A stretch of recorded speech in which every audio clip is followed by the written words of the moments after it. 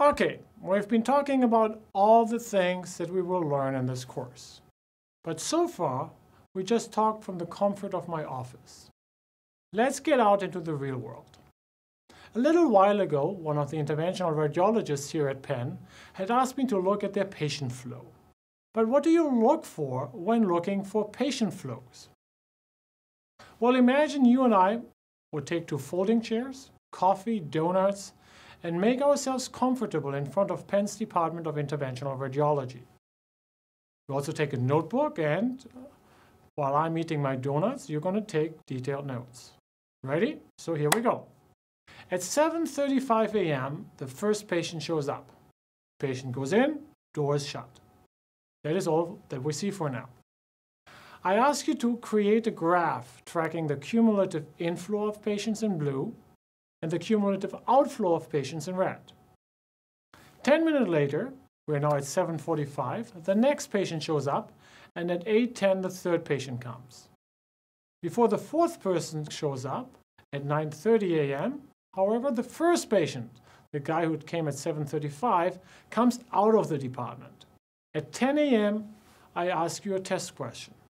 How many patients are in the unit? Sharp as you are, you will respond 3, because 4 went in and 1 came out. From then onwards, I stop asking stupid questions and we just take our notes. Only patient 5 surprises both of us as he got in and out of the department in 15 minutes. We later learn that he refused to sign the consent form. At the end of our day in the hospital, we have built a graph that looks something like this. Again, the blue graph captures a cumulative inflow and the red graph is a cumulative outflow. These 2 graphs meet at the time the last patient has left the unit. First, observe that we have taken care of 11 patients today. We call this number the flow rate. The flow rate measures how many patients we handled in a given period of time, in our case, 1 day. We can also think of a patient flow per hour. About 1 patient flows through the process per hour. But there are a couple of more things this graph teaches us about the patient flow. We can also compute the number of patients that are in the department at any given moment of time. This is simply the difference between the inflow curve and the outflow curve. The number fluctuates between 0 in the morning and 4 around 3 p.m. We call this number the inventory. Sorry, I know this sounds really disrespectful to our patients, but that's just the word.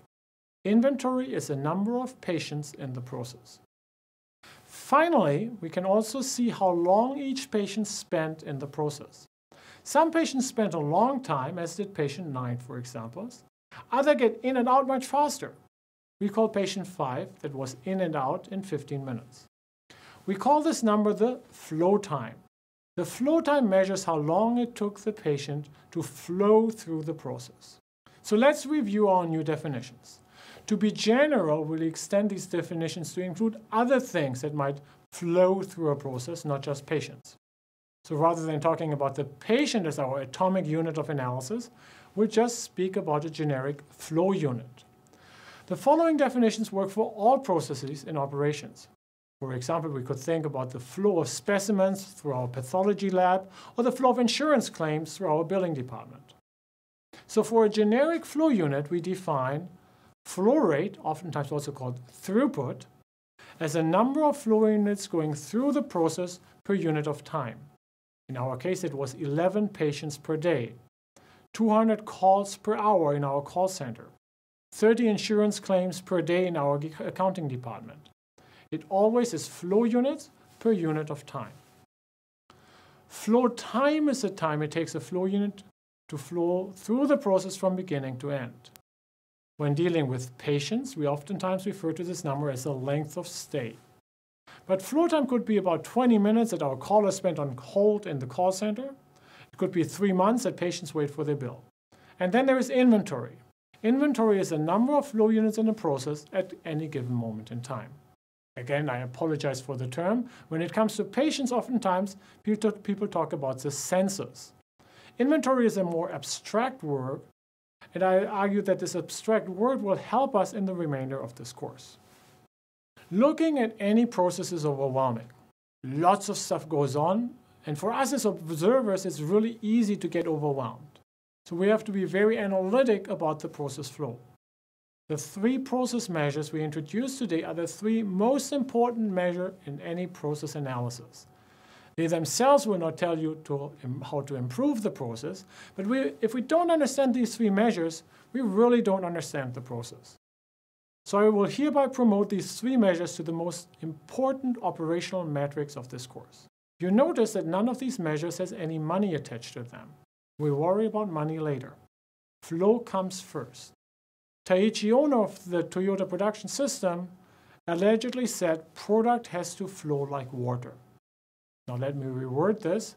Do patients have to flow like waters? We want to keep things moving, and I'd like to think of hospitals as places where patients flow to a healthier state of life. Once we understand flow rate, inventory, and flow time, we can move on to the next step. We can ask ourselves why these measures are what they are. Why don't we take care of more patients? Why does it take so long? And what are all these patients doing right now here in my waiting room?